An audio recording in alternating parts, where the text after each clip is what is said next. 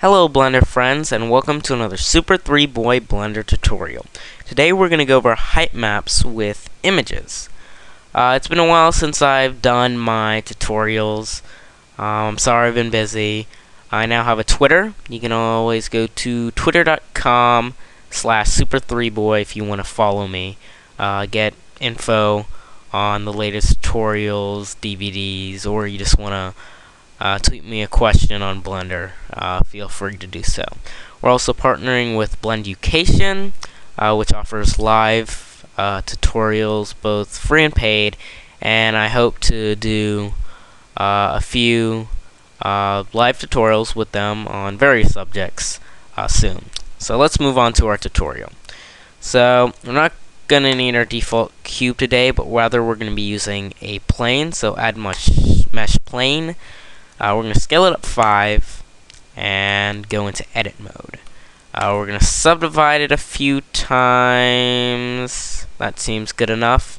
And go back into object mode.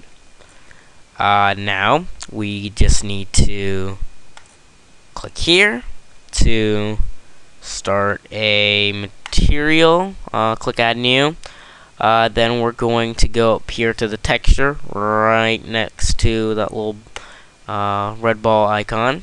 Add new. Texture image type is going to be image. Second one up. And now we're going to go into this program here. This is paint.net. It's a free image editing program. Just kind of like Photoshop, but free. You can also use Photoshop to do the exact same thing.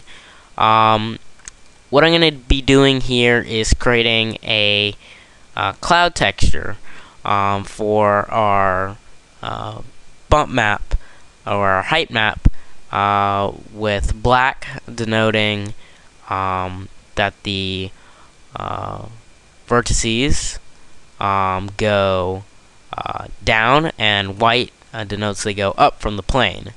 I'll demonstrate this in a minute when we get this running.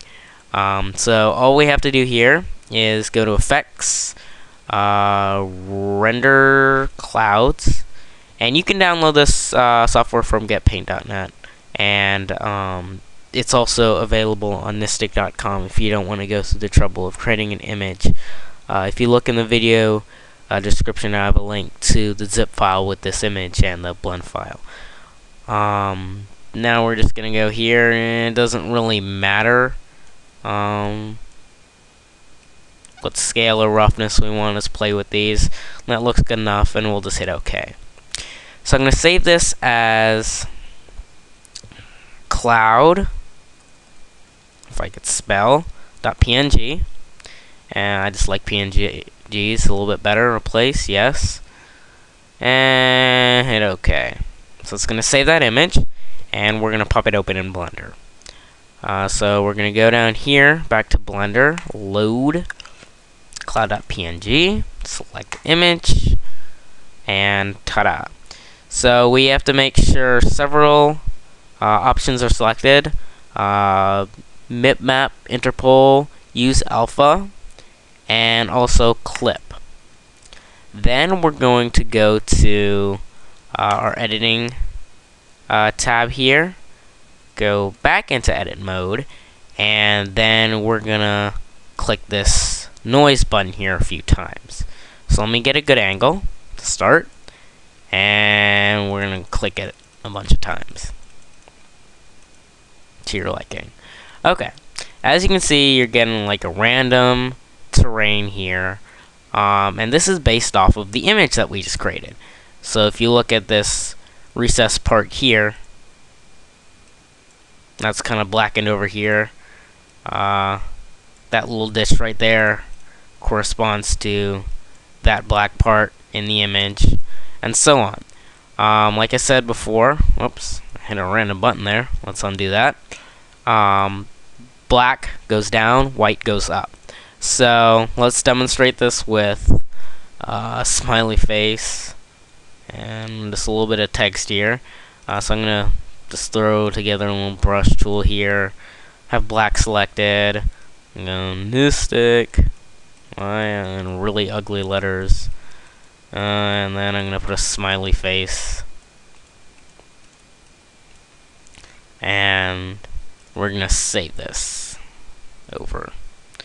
Then we're gonna go back into Blender, go back into textures, right here. Whoops, we have to be in object mode here. Alright, then we just hit reload, and we have to actually undo that real quick. So now we're gonna go back into edit mode and hit noise, and as you can see, the black portion goes down and the lighter portion goes up. So now you have a really ugly looking thing there now. So this is an easy way to create terrains without too much hassle, just using your basic image editor. You can also, for looks, add a subsurf. 2, 3 levels is good enough. Go back into object mode. Give this a little look around. So, but that's a little intensive on the faces. So 2 is good enough for just viewing it. And you got your nice little terrain there. So I hope you enjoyed this tutorial. Like I said, it's been a while, but this is a really helpful way. For example, if you're making like a game,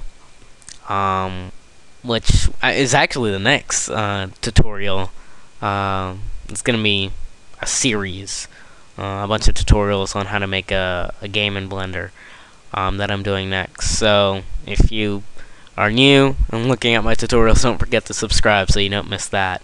But this is a great way to make terrains and stuff for your game, and we'll probably play around with this a little bit more when we get into that. Alright, well, that's really it for this tutorial. Remember, you can visit my Twitter page, nistic.com. You can download the blend file and the image that we're gonna use, that we use for this tutorial, and the video file in high quality. Be aware it's a few hundred megs, so because I record all my stuff in high quality. So that's it for this tutorial, and I will see you guys on the next and first game tutorial. Alright, bye.